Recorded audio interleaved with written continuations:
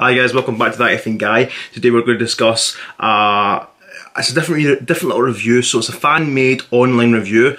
So basically what it is two brothers, Vince and James Coleman. Coleman Films on Twitter and YouTube are fans of Halloween, and they released two short films, Halloween Inferno Part 1 and Halloween Inferno Part 2, that ties into the continuity of the current timeline of the Halloween franchise, i.e. 1978 and 2018, and obviously where it's going to come out this year, Halloween Kills, and next year Halloween Ends. So basically, it's a love for the Halloween franchise. I mean, not only when you watch these two short films, not only do they feel very realistic, very cinematic, very Halloween-esque short films, they don't feel fan-made, they feel real, they feel honest, they feel as if they're part of the David Gordon Green and Danny McBride universe, filmmaking, etc. I mean, like, they are fantastic films. I mean, I've been wanting to review them for ages now. I even tweeted James Coleman saying I'm going to do it. Part 2 came out about, I think it was maybe 2 months ago, and I was like, right, I'm going to do it, and just I've never had a chance to do it, so I'm going to do it now. So I'm doing my review now. So yeah, I mean, when it comes to the Part 1, starts off where basically Halloween 2018 ended. Laurie Strode burns her house down. She escapes with her daughter Alison. Her daughter Karen and the granddaughter Alison on the back of a pickup truck. And that's it, it ends. And obviously Michael just burns, or we assume burns, and then obviously he escapes, because obviously Halloween Kills wouldn't be happening if he had died. And Halloween Ends as well, Part 3. So we are getting the kind of in-between Halloween 2018 and Halloween Kills in Halloween Inferno, Part 1, Part 2, and at some point hopefully Part 3. There is an online Indigo GoFundMe sort of page for Halloween Inferno Part 3, but it's since been closed, assuming because obviously the COVID situation, lockdown, etc. I mean, it would have been good to see. We can assume Part 3 would have come out before Halloween Kills, so it just ties in perfectly, that trilogy ties in perfectly to Halloween Kills. So yeah, so it starts off with we assume the Strode house burning down. Michael then attacks some guy in his pickup truck. He's burnt. It's kind of the way the mask is. It's kind of burnt the way that you'd expect it to look like in Halloween Kills.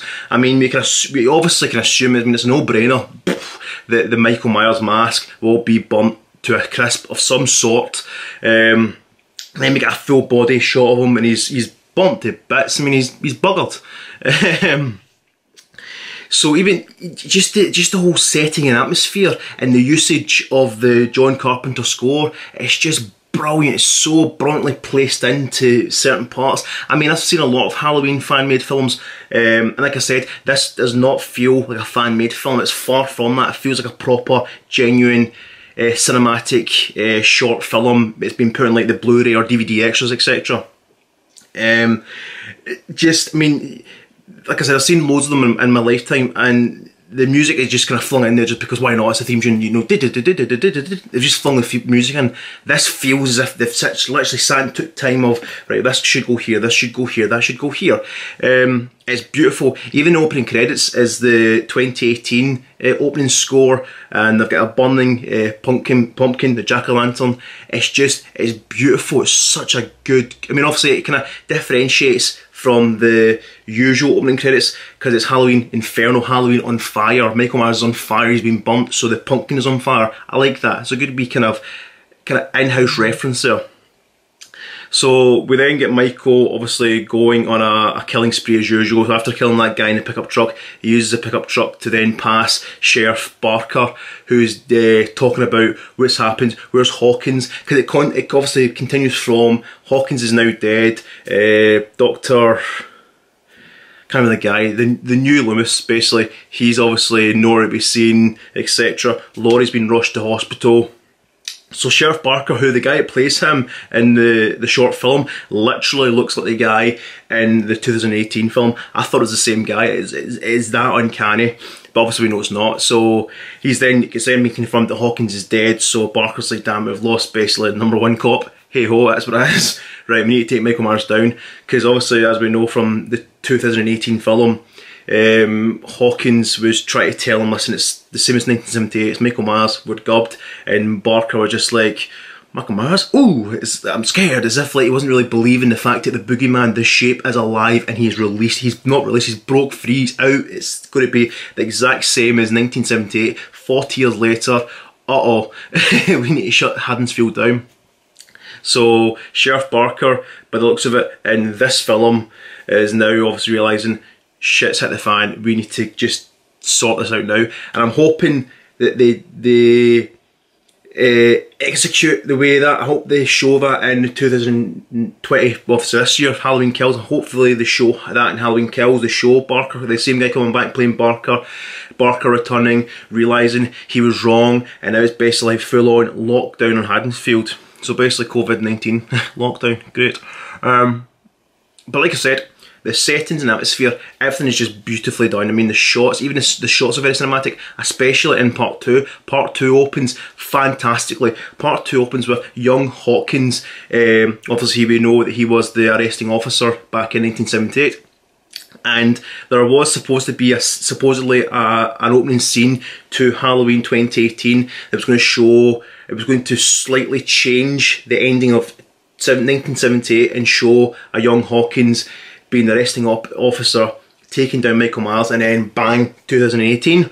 There was then rumours that there was going to be a young Hawkins in Halloween Kills, and obviously we know there's flashbacks to 1978, so we can assume we're going to see Michael Myers get arrested.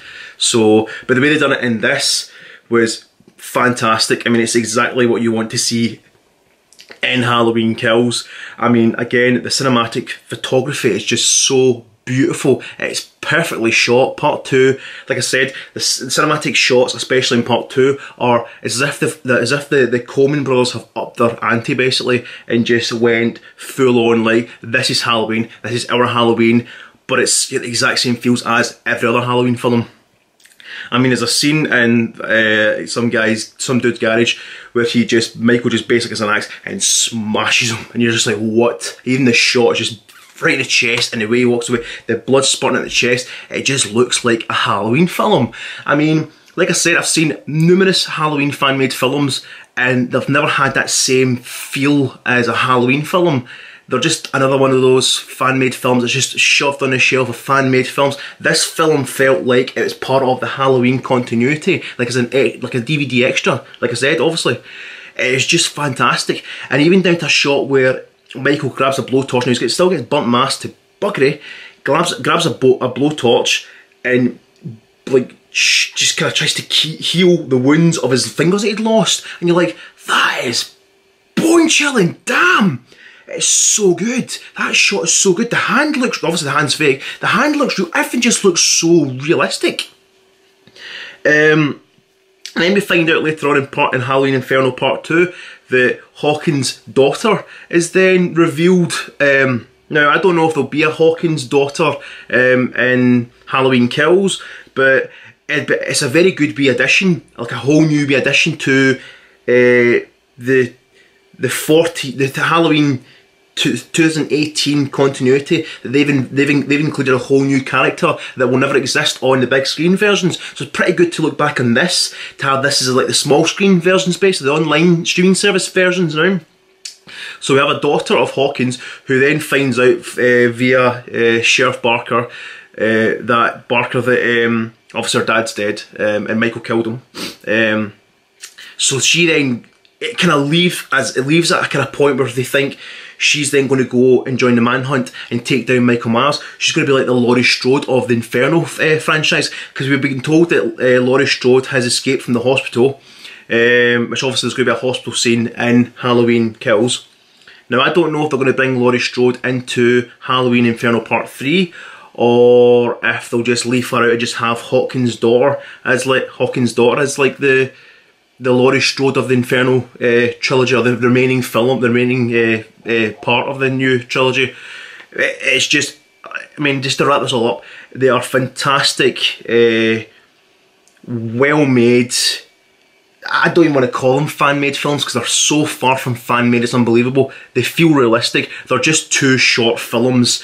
The love for Halloween, the love for Michael Myers, the love for the John Carpenter music, a love for the vision that he created back in 1978 to then get continued on by David Gordon Green and Danny McBride in Halloween 2018, which is then going to continue on this year and next year with Kills and Ends. It just, I mean, it's only been part 1 and part 2, and they're only like 10 minutes each. They just bring that missing piece of the jigsaw between 18 and Kills together, and it just gels. And I would hope that part 3 has maybe been filmed secretly at some point, or will maybe just get quickly filmed before October, so that can then be like the end game to the Inferno franchise. End that, and it goes right on to Halloween Kills. It's such a beautiful, beautiful love letter to the Halloween franchise. John Carpenter, David Gordon Green, whatever, they're just fantastic. So James and Vince, like, I mean, I'm a massive Halloween fan, so me watching them, they're so beautiful, and there's not much else I can say really. I mean, like even the acting of like the little characters, everything just feels like people have taken their time and their money and just made something beautiful. So yeah, that's basically it. And even down to, like, I forgot to mention this actually, there's even like a cameo from Dr. Loomis. So there's a guy who does a perfectly eerie Dr. Loomis voiceover cameo from like old tape recordings, and it literally sounds like Donald Pleasence, the original Dr. Loomis, obviously.